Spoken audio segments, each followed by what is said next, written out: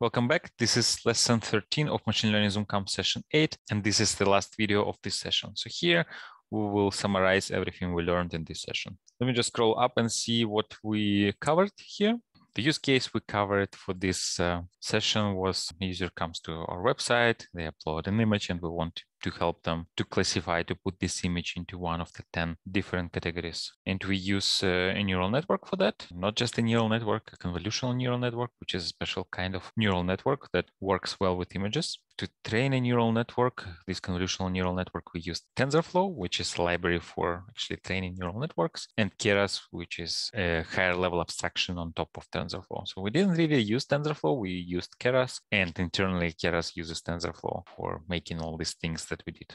Yeah, so we saw how to load images. We also saw that many neural networks are already made available. Somebody trained them and just made them available for us to use. So there are a bunch of available neural networks that we can just take and use, start using for building our applications. And what is more, instead of just using them as is, we can build on top of these models. So this is something we did here in lesson 5. So we took a model that was already trained. We kept the convolutional layers. To remind you, the reason we need convolutional layers is to extract the vector representation of an image. So training these convolutional layers takes a lot of time, and somebody already did this for a different data set. So we can just take this and build on top of that. Yeah, so we saw how to do this, how to read images. Then we built our first neural network. We took an exception model, and then we extracted the vector representation and added one dense layer to get the classification. Then we learned what is the learning rate, which is a parameter that controls how fast a model can train. And we saw that fast learners aren't always the best learners. So this is a parameter we need to tune. Yeah, so we did this. We saw how to save model at each iteration. Yeah, let's say if at this iteration we have a good model, but then on the next step the model is worse, we want to be able to save it so it doesn't get lost, because with every iteration the weights of the model are actually overwritten. And then we saw how to add more dense layers to our model. We experimented with the size of the internal layer. We talked about regularization and dropout. The dropout is freezing a part of the network in order to avoid overfitting. So we did that. We experimented with dropout rate, which is a parameter that controls how much of the layer we freeze.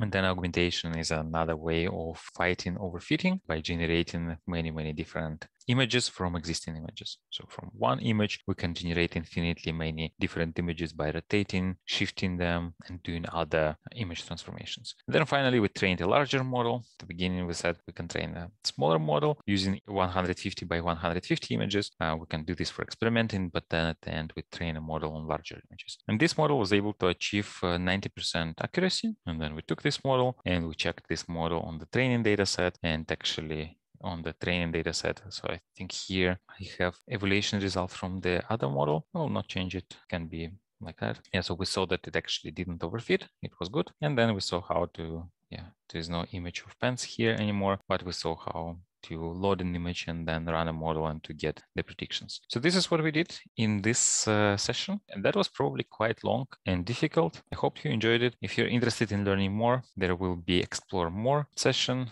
So there are other data sets that contain fashion items. You can add them, experiment with them. I still need to add links. So we'll add links in GitHub eventually, hope sooner than later. Then there are other libraries for generating augmentations. When we were introducing Dropout, to give you some intuition of what it is doing, I gave an example that it's kind of similar to just having a patch, a black patch over an image. There are actually libraries that can do this sort of augmentations. I don't think Keras can do this. I'm not sure, but there are libraries like Augmentations that can actually do that. And you can use Augmentations with Keras, with PyTorch, with other libraries. And actually, yeah, so another thing you can experiment with, let me edit here. You can use PyTorch instead of TensorFlow and Keras, or other libraries. There is also MXNet, for example. So use PyTorch or MXNet instead of TensorFlow or Keras. And there are also other architectures, other neural networks. So we use exception here, but if you remember Keras applications, there is a huge table with different models. You can take a different model, for example, ResNet 50, which is slightly less accurate, but it's also faster. You can try that. Or there is a good model called MobileNet. It's also slightly less accurate, but even more faster. Or there is Inception ResNet model that is super slow, but also super accurate. So there are many different alternatives. And if you're looking for more accuracy, database, you can use this Inception ResNet. If you're looking for a faster model, you can use MobileNet, for example. There are other projects you can do. For example, this is something we will do in the homework. We'll classify cats and dogs. I also found data set for classifying hot dog versus not hot dog. If you saw a TV show called Silicon Valley, then maybe you know what I'm talking about. So there was an app that was doing exactly that. And there is also a data set. I think it was extracted from ImageNet. There are images of hot dogs, there are images of not hot dogs,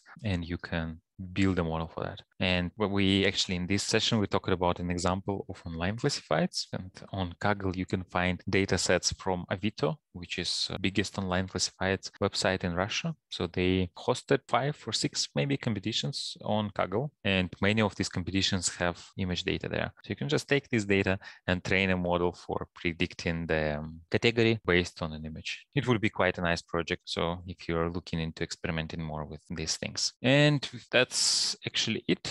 So I hope you enjoyed this session. And in the next session, we will talk about taking this model and deploying it with AWS Lambda.